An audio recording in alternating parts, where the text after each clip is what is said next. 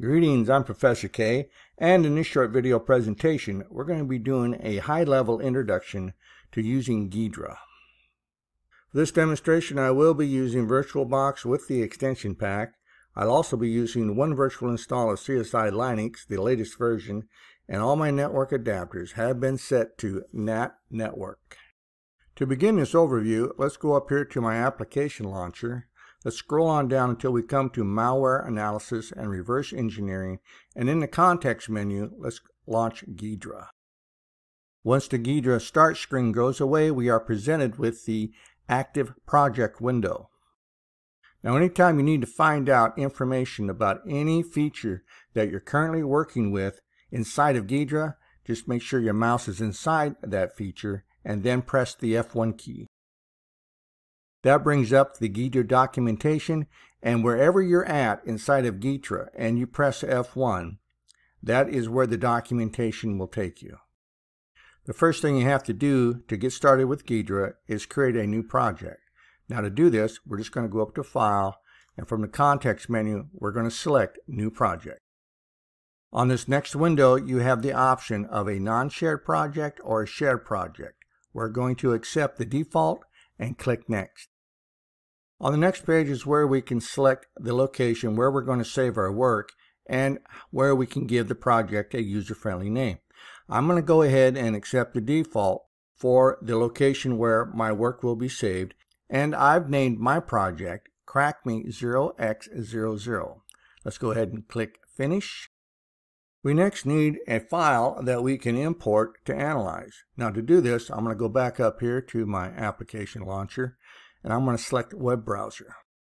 Once my browser has opened up, I'm going to go to the following GitHub repository, and I'm going to find that file that I need called CrackMe0x00.exe. On this repository, you're going to find a large number of CrackMe files. We're going to begin by using the first one. I'll also make this link available to you in the video description. To start this download process of this particular file, I'm just going to find it from the menu here, and I'm going to click it. That's going to take me over to the download page. From here, I'm just going to click on Download. And if you get this warning about the file being potentially dangerous, just go ahead and use the up arrow here and select Keep from the context menu.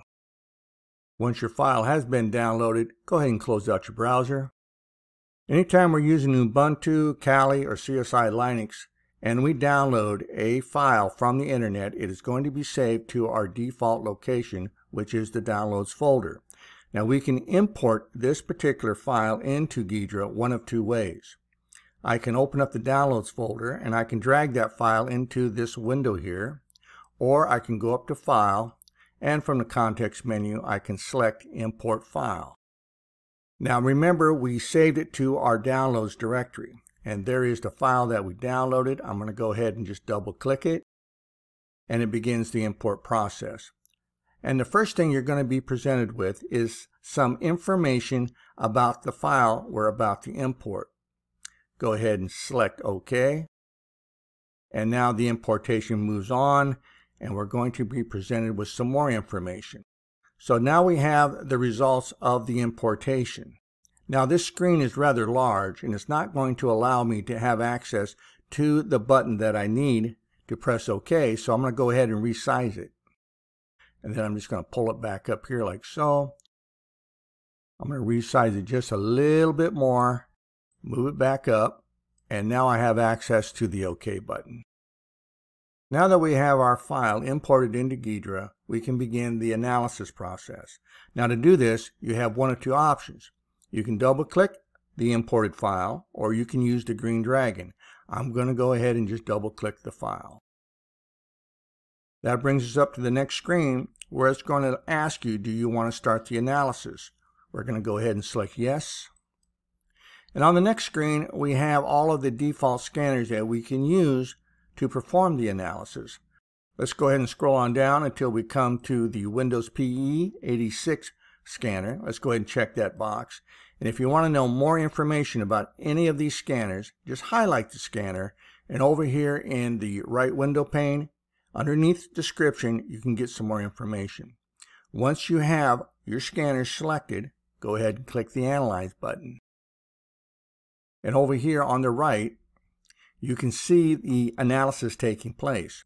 Now this message is going to pop up because when Ghidra imports the file, it's going to run it against all of those different scanners we selected. We do not have a file that the PDP universal scanner can actually use or find.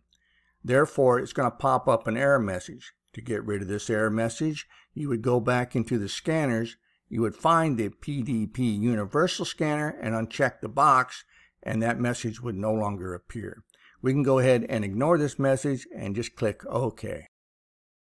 Once Ghidra has completed the analysis of our file, it's going to break out that information into these 5 different windows for us.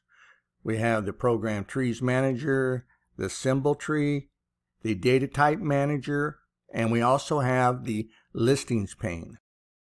Over here to the right, we have the Decompiler.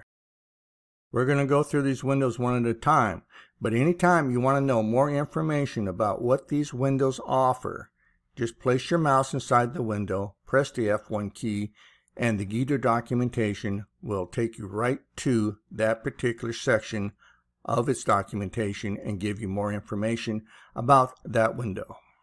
We're going to begin over here in the left window pane, and we're going to start off with the Program Trees Manager. The Program Trees Manager is used to organize programs into a tree-like structure. The Program Tree Manager allows you to create, delete, rename, and close program tree views. Within the Program Trees Manager, I can right-click on the folder that we have created called crackme0x00.exe, and I can organize the sections of this assembly code in different ways.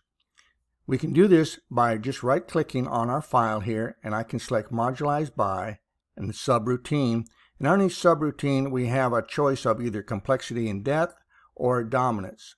I've chosen dominance, and down here at the bottom you'll see that we have a new folder called dominance, and if I open up the folder you'll see that we have all these programs that are presented to us in a different view. Directly below the Program Trees Manager is the Symbol Tree window. Within this window you are shown all the different symbols used with the program itself. The different symbols are shown as folders, labeled imports, exports, functions, labels, classes, and namespaces. Let's try expanding the imports section to see the various DLLs and functions used by the target. Here's my import folder. I'm going to go ahead and expand it, and underneath you can see that we have 2 DLLs that are associated with imports. Let's expand the container for the msvcrt.dll. And let's scroll on down and we'll see that we have different functions. Let's stop here and look at the scanf function. And if I click on this, you'll see that over here in the listing panes, we see how the scanf function is connected to the msvcrt.dll. Now we can also check to see how this scanf function is also referenced with other objects inside of the program just by right-clicking on it, and we can go down here to select Show References To. That brings up another window, and in here we can see that the scanf function is actually referenced to 2 different locations up inside of the program using the msvcrt.dll. And if I click on these, over here in the Decompile window, I can get more information about how this is coded up inside of the program. Now I can close out the window, and here in the listing pane you're also going to see that this information is presented to you in the assembly code. Directly below the Symbol Tree window is the Data Type Manager. The Data Type Manager allows you to see all the defined types, including the built-in types, those specific to the binary, and others that were included with Ghidra. These data types can be packaged as libraries, and they can be reused from one program to the next. So underneath the book where it says crackme0x00.exe, if we expand that, we see all these different data types that are currently associated with this particular program. Now if I expand the crtdefs.h folder, you can see the different data types that are bundled with this particular program. Now here we have a data type called size_t. If I right click on this, from the menu I can select Find Uses Of. That's going to show you where this data type is being used throughout the program. So in the window that pops up, it tells you that the data type size_t is being utilized at 410 different locations up inside of the program. Moving over to the right, we have the listing pane. The listing window shows us the disassembled code and allows us to begin the process of piecing together what the different portions of the binary are doing. Now we can customize our listing view just by going up here and clicking on this editing icon that we have available to us. Go ahead and click on that.